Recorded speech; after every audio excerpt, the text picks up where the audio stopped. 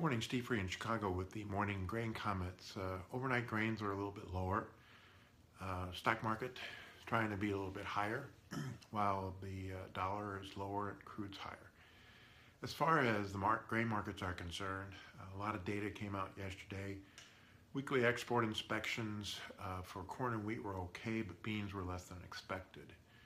We also heard that China is now trying to have exporters to China guarantee that their exports are virus-free, which includes meat and grains and soybeans. So that raises the question as to how much U.S. demand China is actually going to get. We're slowly getting into the process of looking to see how much China has bought compared to phase one deal, and it's quite a bit below the phase one deal. Again, mixed reports out of Washington. Most say that they will adhere to the deal, while one White House advisor said yesterday that the deal is done. As far as U.S. weather is concerned, the 6 to 10 day and the 8 to 14 day are both similar in that we're going to see normal to above temps across most of the Midwest and normal rainfall. And so that offers a lot of resistance over the marketplace. As far as yesterday's data, the USDA rated the corn crop 72% good to excellent. That was above expectations. And your best crops are in Iowa, Minnesota, South Dakota, and Wisconsin, while crops that are at trend yield are in the east, Illinois, Indiana, Michigan, also up in Nebraska and North Dakota. Pretty much the same thing on beans, although the lowest rated soybean state is North Dakota.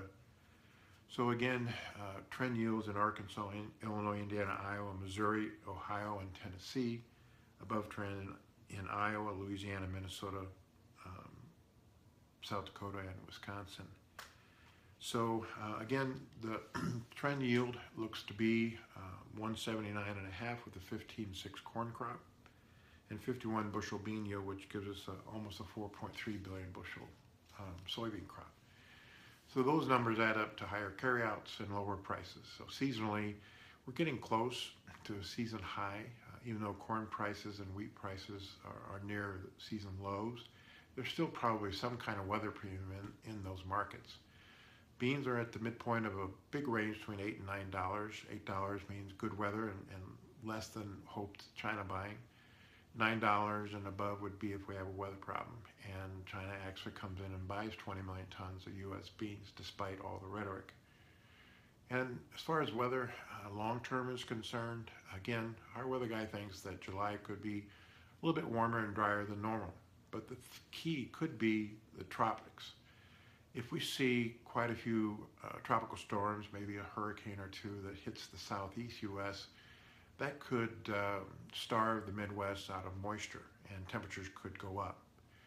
But if the tropical storms go into the Gulf and up the Mississippi River area and the Gulf Coast, then that'll provide moisture to the Midwest and crops would be good. And there would be off and on cooling down of temperatures as the ridge moves in and out.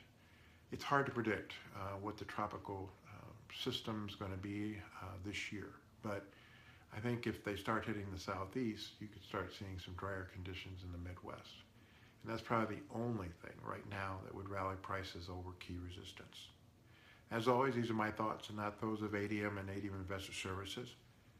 Have a safe and profitable trading day. And remember, treat people like you would like to be treated yourself.